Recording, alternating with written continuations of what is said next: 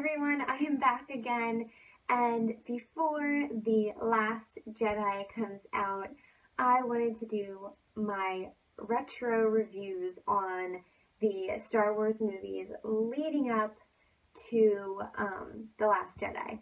And I will be skipping the prequels.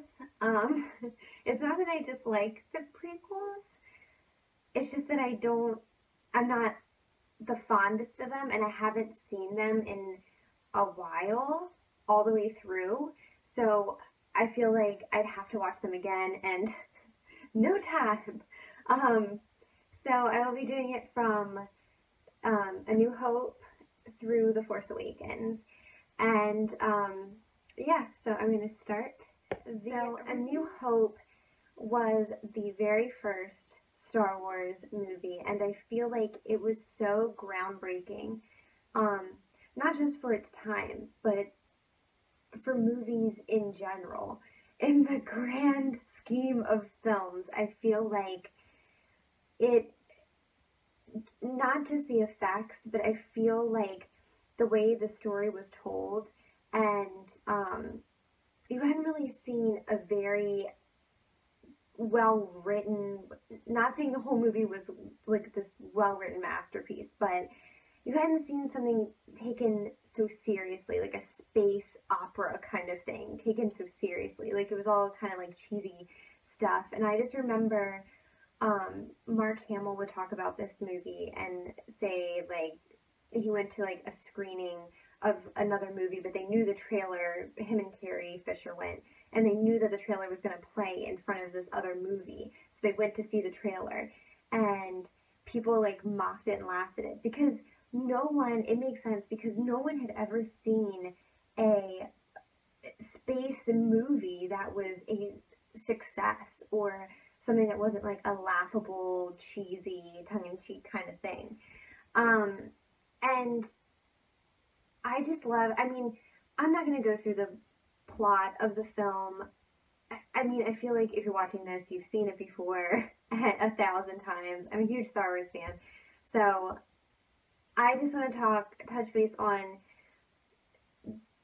the characters are just so likable, and I think that's why this has continued on, and this has become such a universal thing, is that the characters are so likable, and you had a strong female, no, not like this huge, like, women, yes, but we had such a strong female character, and you didn't really see a lot of them. Like, the characters that you had growing up, even in the past couple years, not the last couple years, but for when I was younger too, you didn't get a lot of strong female characters. You've had some since then over the years, like Ripley and I'm like blanking on everyone else.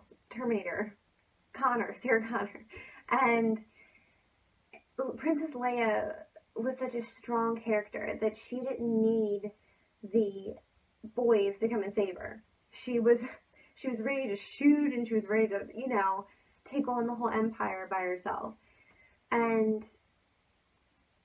it introduced us to these characters, and I really, really, I feel like it's such a fun movie, where the other two, The Empire Strikes Back and Return of the Jedi, I feel like they had their own tones. This one I feel is the most fun. It is the easiest to watch, except for the beginning, where C-3PO and R2-D2, which I've come to love the beginning part, but it kind of drags a little bit in the beginning.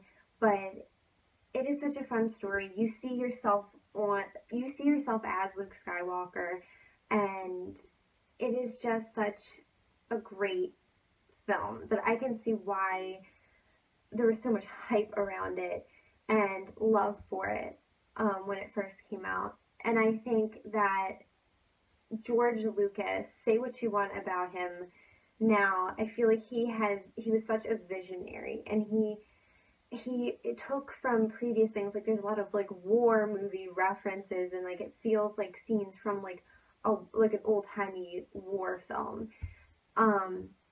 But he was such a visionary in what he it wasn't, the genre itself, what, like I said, wasn't a thing that people were really taking seriously. He had this vision, and it turned out to be this big, successful thing. And I just loved, I just loved all the characters.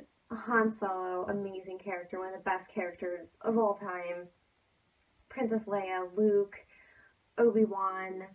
It was just the start of it all. And you have to, no matter what you think of the whole Star Wars, lexicon, it's something special. And just watching this movie, you can feel the magic of it and why it stands apart from all the kind of movies that were trying to be like it later on.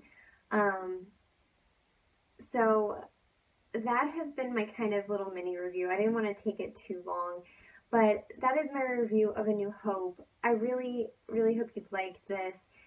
A New Hope, in the grand scheme of things, is not my favorite Star Wars movie, but it's such an enjoyable movie, and it definitely holds a place in my heart, and I definitely watch it like 6 times a year, every year.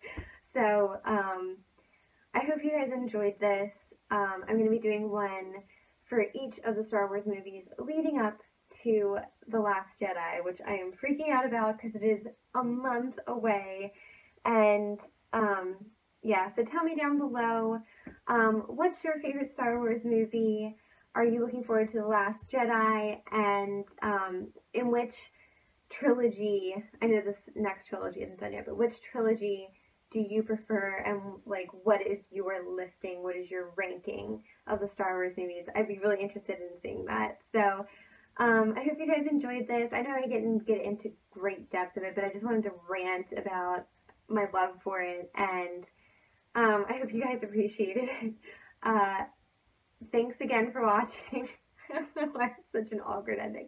Thank you guys for watching, and I will talk to you guys for my next retro review for Empire Strikes Back. Okay, bye guys.